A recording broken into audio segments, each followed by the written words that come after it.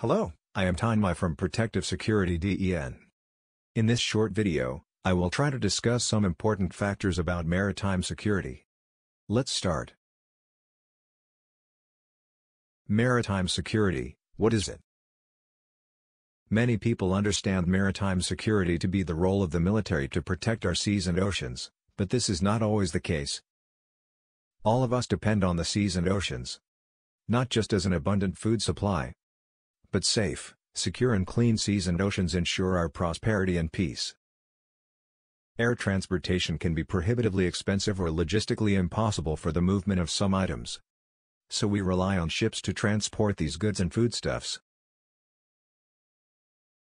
Just as in other methods of transportation, criminal organizations look for any security vulnerabilities in the supply chain and seek to exploit them for their own gain. This leads to acts of piracy, armed robbery, hostage-taking and other criminal activities. It is through adequate security that we can maintain the rule of law in areas beyond national jurisdiction and protect strategic maritime interests.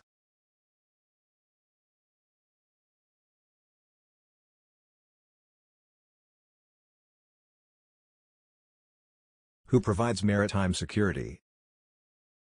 The seas and oceans are so vast because seas and oceans account for 70% of the Earth's surface, that it is literally impossible for governments to provide security for the whole area.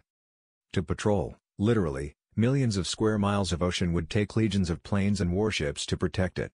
This is quite clearly impossible to achieve. The most effective option is to employ the services of what are referred to as privately contracted maritime security companies or PMSCs. Who, for a commercial fee, will provide a team of armed guards, usually 3, to stay on board the ship when it is transiting through high-risk areas.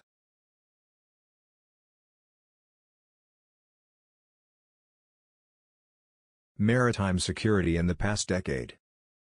Maritime terrorism, piracy, armed robbery and kidnapping, was for hundreds of years limited to isolated criminal incidents around the world.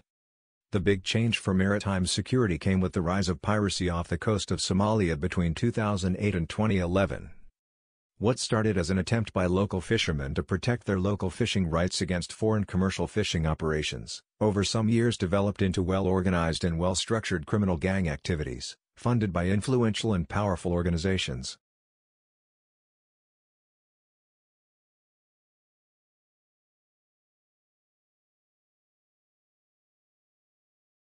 Piracy emerging from Somalia has decayed intensely.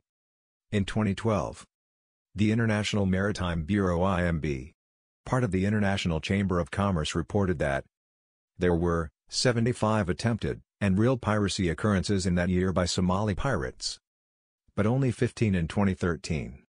In the past 5 years, the hotbed of maritime criminal activity has shifted from East Africa to West Africa, in particular in the Gulf of Guinea, GOG.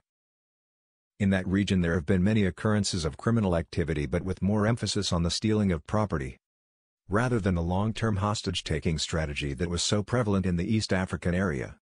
In the South China Sea, criminal activity has been on the increase in the past decade, as politically motivated groups seek to take hostages both for financial and political gain. The International Maritime Organization (IMO) is the organization which is responsible for trying to make trading and traveling on the sea as secure and safe as is possible. For any possible security threats which jeopardize security, the organization develops suitable guidance and regulations to lower and manage risks through the Maritime Safety Committee, and with contributions from the Legal Committee and Facilitation Committee.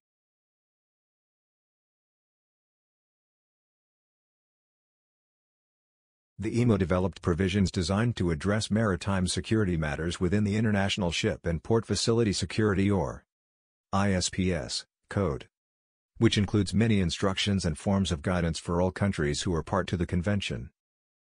The aim of the ISPS Code is to ensure that the applicable port facilities and ocean-going vessels of IMO member states are implementing the highest possible standards of security.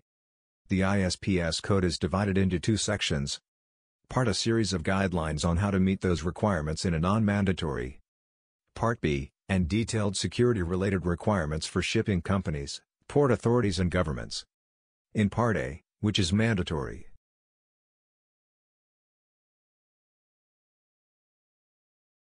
to counter the tactics used by Somali pirates. A booklet was collectively published by the shipping industry, called BMP4, which stands for Best Management Practices. It suggests 3 fundamental principles.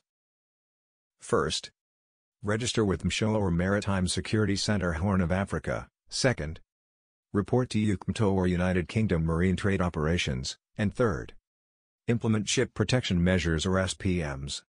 These BMP tactics appear to have been extremely effective in deterring and preventing pirate attacks, and vessels being targeted who used at least 3 evasion measures have dependably been able to evade boarding by pirates. Many merchant vessels, however, did not use sufficient evasion measures. In fact, in nearly half of the cases attributed to East African pirates, the vessels did not report using any evasion tactics.